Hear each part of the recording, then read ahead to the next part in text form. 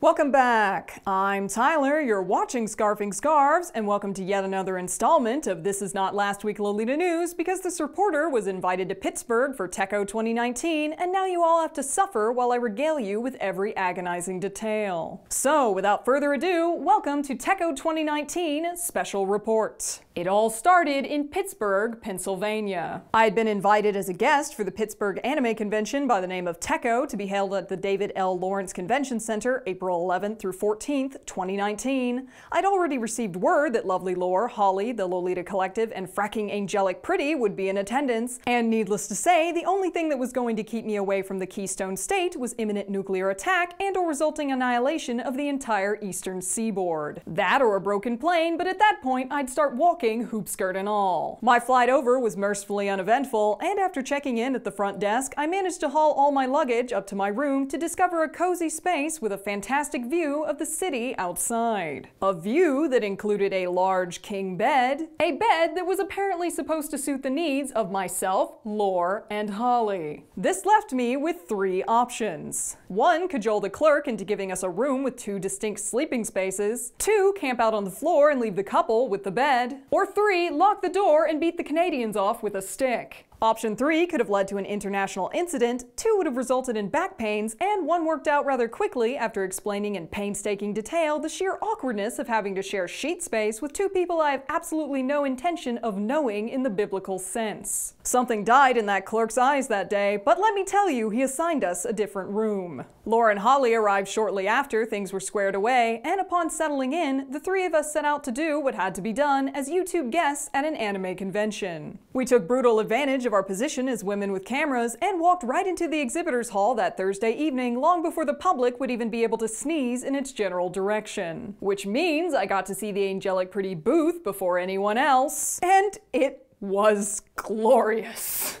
Racks full of brand, tables full of head bows, socks, and accessories, there are few things beyond illicit substances that could compare to the feeling of seeing an entire shop's worth of AP laid out in person. What memory files weren't corrupted by the absolute overload of brand in front of me vaguely recall being waved forward to look at the JSKs, and I proceeded forth with all the dignity such hallowed ground truly required. Which is to say, I made several noises that resembled words and proceeded to lose my ever-loving mind at the sheer variety of Angelic Pretty on display. I held Angelic Pretty in my hands. No waiting, no shipping, just real live JSKs, head bows, bags, and accessories before my very eyes, all waiting to be yanked off a hanger and ran up to the checkout stand like an African lion with its kill still fresh in its teeth. Gruesome image, I know, but if you think for a second that I won't go full National Geographic on your ass if you get between me and my first in-person purchase, you can bet we'll make the local news or die trying. That said, as much as I could have stayed there for several hours and or hidden the racks until no witnesses remained to stop me, food did have to be tracked down, and we did eventually get some great setup footage before heading out. This wrapped Thursday evening up quite nicely, and we went to our thankfully separate beds to prepare for tomorrow's assault. When it was go time. Not being able to buy anything until the actual first day of dealer operation at the con, we used every bit of intel we'd gained from Thursday's scouting mission and stormed the gates long before the general public knew what was coming. The dealer's room would open to said public at 11:30, no sales could be made before then, and we rolled in at 11 a.m. to film the completed booths before attendees could run them down like so many wildebeests. That and take brutal advantage of my position as a guest to scout out the now finished AP booth, hone in on my kill, and be first in line at the register when the hall opened with all the shamelessness of a woman who would sooner toss someone off a cliff than let any qualms about equity get between me and the spoils of war. All's fair in love and Lolita fashion, I got fantastic footage of the AP booth before it opened, and those of you wondering what the heck was worth my honor to snag before the general public was even let in should know that my soul's going rate is currently at 1 berry necklace, a pair of socks, and an Angelic Pretty bag. This is currently all it takes to buy my dignity. It's beautiful.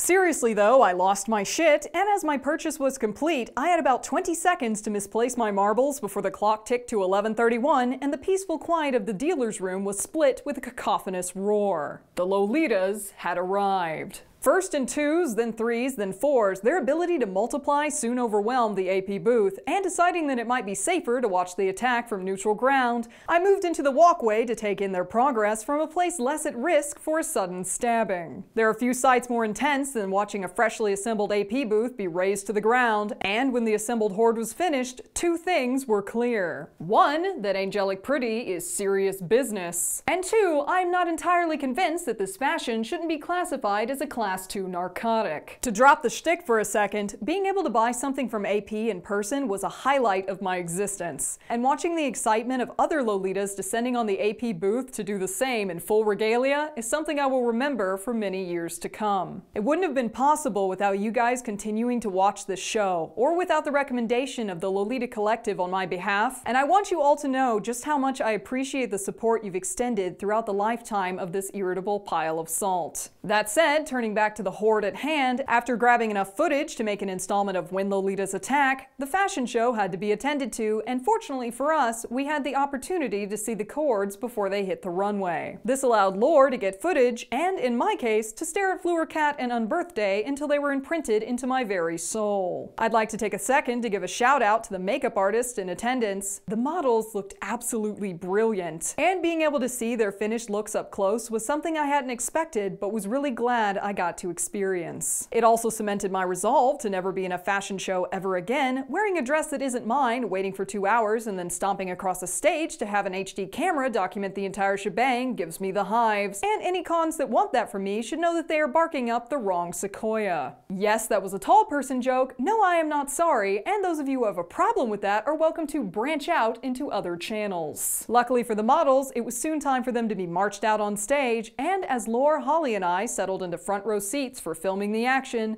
we were treated to great looks from Otaku, Lady Sloth, Ghost Girl Goods, Nuez, and finally, Angelic Pretty. I Want Candy by the Strangeloves filled the room as the AP models walked the stage, and while I maintain that the actual meaning of this song remains unknown to whatever AP staffer picked the track, it did provide a cute backing to brand looks with just the right amount of surprise lesbianism to keep those paying attention on their toes. Or at least it would have been surprising if it hadn't been played 3 times in a fracking row. I'm not joking. By the time the 3rd rendition of I Want Candy hit the speakers, half the audience had auditory cavities, and the rest were now personally familiar with the illicit cravings of a 1960s lesbian with banging on the brain. Jokes aside, this is apparently not the first time Angelic Pretty has done this. We have similar reports from other countries, and we can only hope the UN intervenes, seizes their song privileges, and demands they play something that doesn't qualify as a form of advanced interrogation. The Branch Davidians got more variety, and Godspeed to anyone who yeets AP's jukebox into the nearest hotel pool. Going to end this bit before any of you have time to actually let that joke sink in, onwards to Saturday morning. Given that Saturday was the day we had the most to do, the 3 of us got up bright and early to film the 2nd wave attack on the dealer's room, get up close footage of the great booths from designers like Puvathal, Lady Sloth, and the offerings of the Lolita Collective, and for me to circle the AP booth like a tiger shark until it was time to buy my very first in-person JSK. The experience of buying that frock directly from the rack is something I will keep in my AP-obsessed heart until the day I choke on my last Cheerio. And for those of you wondering what could cause such religious zeal, I am happy to report that I am now the owner of not 1, but 2 egg dresses. Partially out of spite, partially out of the fact that AP had the Flower Egg Garden OP in pink on display, and I had the self-control of a rodent. It's so beautiful though. Look at it, it's got little blue eggs. The lavender one doesn't have blue eggs, okay? Fight me, it's beautiful. It's so pretty. Okay, I have to put it down. Ahem. I managed to regain enough of my composure to film more chaos at the booth, follow Lore and Holly to the roof, and take pictures that I don't have because I am a bad YouTuber and my priorities begin and end with acquire more brand. Afterwards came the AP Q&A. Shout out to Sarah for translating everything so well, and Lore and I's own Q&A was conveniently located in the same room, so we didn't even have to move. I want to take a moment to thank everyone who attended for their questions. I think I can say with confidence that we both had a great time. Moving right along, after the Q&A, we had been scheduled to do autographs in the exhibit hall. I was expecting it to be me, a pen, and whatever tumbleweed happened to roll by. And as we walked up to where our table was set, the last thing in the world I was expecting was for there to be a line. A big line. A line that, defying all reason, had to be cut off so that we could leave the vicinity some hour and 10 minutes later. I am not entirely certain that this wasn't some kind of fever dream. No amount of on-air sugar and salt makes sense in summoning that many people of their own free will. So I have to ask, were you offered free snacks? Blink twice if someone offered you Cheez-Its. The defining moment in that experience was being asked to sign a BB&B bag, and as the session ended, somehow managing to forget my own name post-writing it some 60,000 times. Pretty sure it started with a T. Either way, we had to beat feet quickly because the next stop was Bill's Burgers in the hotel across the street. That place is fracking amazing, by the way. And finally, the Roast and Toast panel at 8 p.m. Whereupon we went to the wrong room, lacked a laptop to do it with, received one from a lady sloth designer, couldn't see our projector, cut the lights so we could, and then raced through the entire thing in the dark because our brains were in fight or flight mode and the only option we had was run and gun until we ran out of slides. At which point we were royally fracked, started roasting and toasting audience members, and what bits my panic-saturated brain can remember include my saying things that my own mother may have cut me out of the will for uttering. There is something deeply wrong with me, but even with all that devil-may-care attitude for human dignity, we still had more time than content. And that's when something amazing happened. The audience began to roast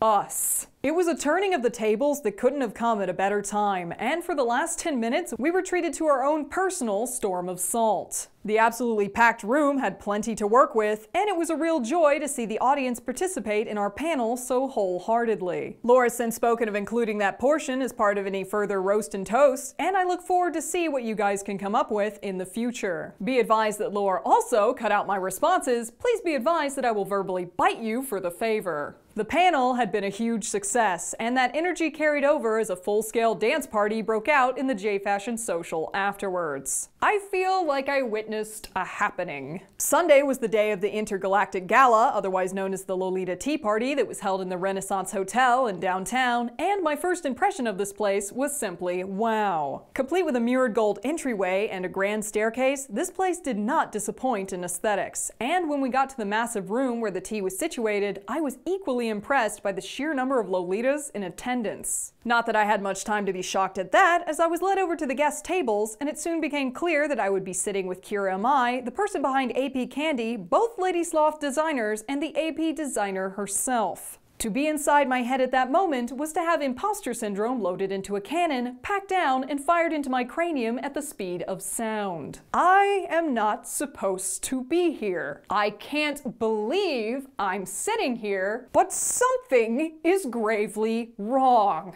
Babby Lita Tyler from the LiveJournal days was busy having a panic attack, and the current rendition was teetering between excitement and checking the tea for hallucinogenics. That said, my sobriety confirmed, I did manage to summon enough of my faculties to find out that the AP designer and I shared a dress in common, and that Amai Kira's favorite of the prints she's designed is Charlotte's bear. These two small details still loom large in my mind, and I cannot begin to describe the gratitude I felt for every patron, viewer, and person who has ever watched or interacted with my salt shaker of a show that has made this happen. The tea party was absolutely phenomenal. Seeing all the attendees and their cohorts was amazing, and plainly speaking, I can say that Tekko 2019 was the best con experience I have ever had. It is because of the efforts of so many staffers, drivers, J-Fashion vendors, designers, and participants that this experience was even possible. And I want to extend my heartfelt thanks to all of you as one for your efforts. Being able to share a room with friends like Laura and Holly was the best part of my weekend, and to extend the same sentiments to the Lolita Collective once more, I want to thank them again for their part in my even being a guest in the first place. Thank you, everyone. I had a brilliant time. Meanwhile, that's all the time we have for tonight. Thank you for watching whatever this is supposed to be, and before you find near anything else to watch just to cleanse your palate, you should know that this show is sponsored in part by BB&B.